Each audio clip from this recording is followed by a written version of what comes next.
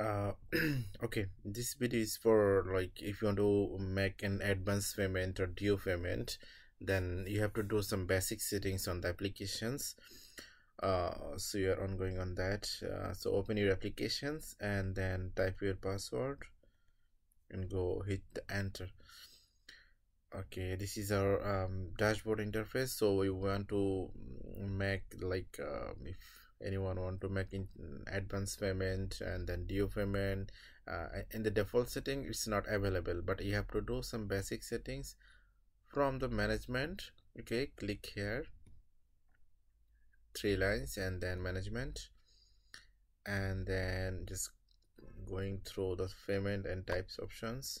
Okay, click there, type a new payment type. Okay, as you can see, I already create advance and due payment.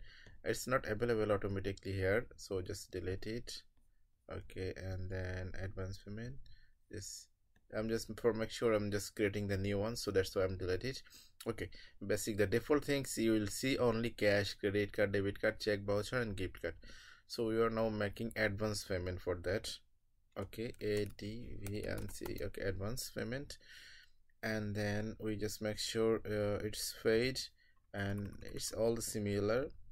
Keep all them as similar, and then just click the settings on there like customer required. Okay, just open it and save it.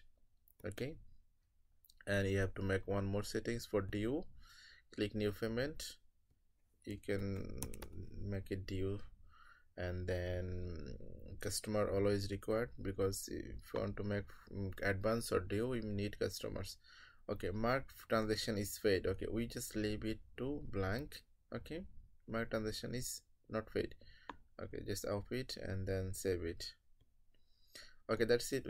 We just settings everything. Okay, now we are making like one invoice, like this is the things. Okay, customer pay he pay only 20 real or maybe 10 real. After that he will come back again and then pay you the whole payment. Okay, for that we have to go through the payment options from these payment options. Okay, and we have to go split payments.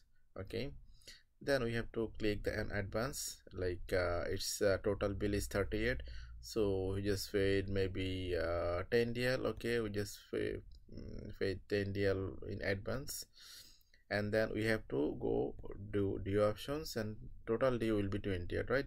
Okay, it's will automatic coming, just click on it and then press OK here.